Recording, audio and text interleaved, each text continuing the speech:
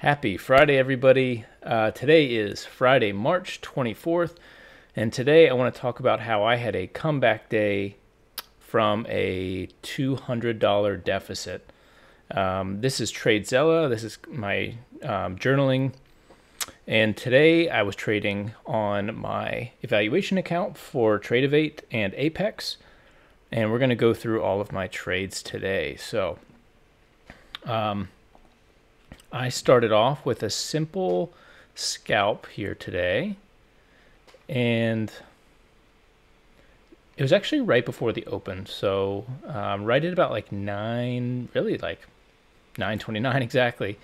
There was a big run up in volume in these last couple of minutes, and I just took a quick scalp. It was 5 contracts. I knew it was just going to keep going up because it kept running up until the bell, and I was in and out in probably 15 seconds. Let's see. Whatever that math is. 2 seconds plus 6, 8 seconds. Yeah, so I was in and out in 8 seconds and made $30. That was a good day, a good way to start your day. And so I didn't really have a plan for that. Everything just kind of looked good, and I was glad to have a little bit of cushion going into my next trade here. $162 loss. This was pretty brutal, but I wanted to go over kind of how things played out. This trade happened at 10:37, and I want to go over here to this. So right at like 10:37, right about here, this was my scalp in the beginning of the day. I scalped into VWAP, and this is 10:37, which was my long position here. So my thought process here was 39.37 had played resistance or support for in the pre-market, and it had played support again at 9:49. So what I was thinking was that, the sellers weren't present yet. We had a lot of buying pressure, huge bounce off of that level. And I was just assuming this was just a normal pullback here. I did see this large wick, a lot of buying pressure. We got a new high for the day.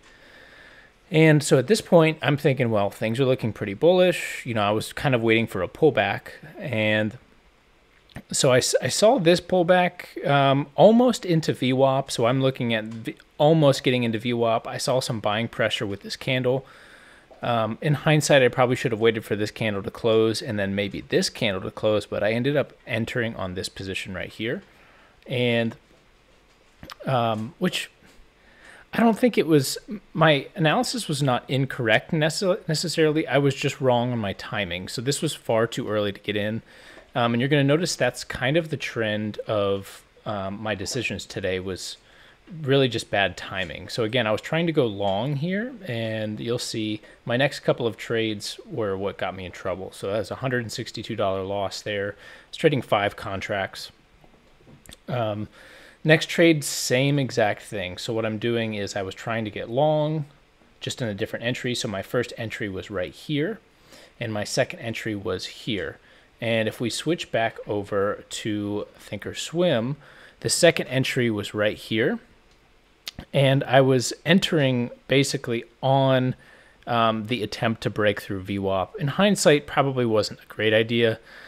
Again, not waiting for the candle to close for confirmation and realizing maybe just this large wick was probably a turnoff, and had it closed above VWAP would have been a much better entry. But, hindsight's 2020. So that one I actually downsized because I was kind of upset that I lost $160 on the last trade. So downsized to about three MES contracts, and the losses were a little bit smaller. And then the very next trade, I did the same thing again. So I was longing that same pullback. And this was just a couple of minutes afterwards. I waited till this large wick closed, this wick closed, and then I started to see this buying pressure again here. And again, this wick tested the same VWAP level right through here. So again, not a good decision. Ended up getting in and out pretty quick here. Kind of disappointed. I think, again, my analysis was still to take the market long because everything was still looking pretty bullish. I think just being super impatient, trying to get long here, trying to get long here, and trying to get long here, instead of just waiting for it actually to make the move and to finish the pullback and to actually make a move up. That would have been probably the best thing to do. Hindsight's 2020, still trading 3 micro contracts here. So that kind of sucks, but I'll get over it. Basically just need to have a little bit better timing, be a little bit more patient, and not try to force the market to do something before it's ready to do something. So the next trade was my final and last trade. And I want to talk about this one a little bit more than the other ones, just because I actually finally executed on what I was hoping to do. And unfortunately, the breakout or the pullback really didn't actually lead to any continuation in the upside.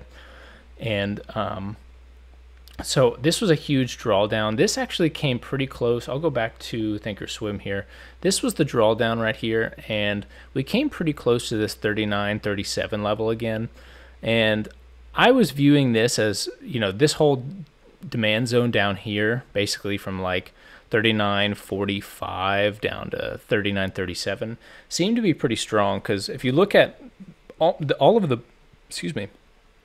buying pressure out of this zone, this is a lot of buying pressure. This is a lot of buying pressure.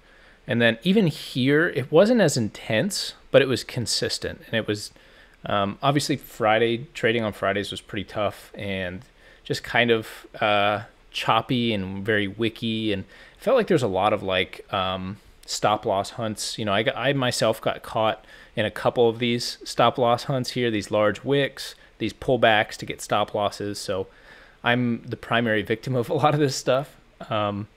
But going back to this trade, I got in pretty early, 10-15 minutes after the very bottom. Again, I got long here, attempting. We had just broken kind of the wicks on this low, and I was hoping that we would. In hindsight, should have waited here. I got in right before this little pullback. I got in long 3 contracts, and I was pretty confident in this. I was expecting a little bit of a pullback, and I set my stop loss down here at like 39.45 or 40, yeah, around there. So I had a pretty large stop loss, so I wasn't too concerned about this pullback here. And it ended up taking off, which was really nice. We had a couple of moments, couple of drawbacks, but nothing I was too scared of. Right here where this huge blow up is, 39.60, that was right at VWAP. So again, I'm holding this entire position. So I entered, I entered right here on this green candle, right before this pullback. We bounced off of yesterday's low of day, got some buying pressure, had a little checkup. Things started to slow up a little bit here. Let's see if I can zoom in a little bit. That's not how you do that. So got in right here, waited the pullback, bounced off of yesterday's low of day. This started to get a little slow for me, so I'm still holding 3 contracts here. At this point, I'm keeping an eye on VWAP because there was a big seller at 39.60 on the Bookmap, and we didn't seem to be making any progress. This wick right here tested above VWAP. This wick, this was just, it felt so slow. I mean, we'd make progress, we'd pop below VWAP, and then we'd make progress, we'd pop below VWAP. Finally, we ended up taking that seller out, and as soon as it did, it just took off. Keep in mind, this is a 1-minute candle.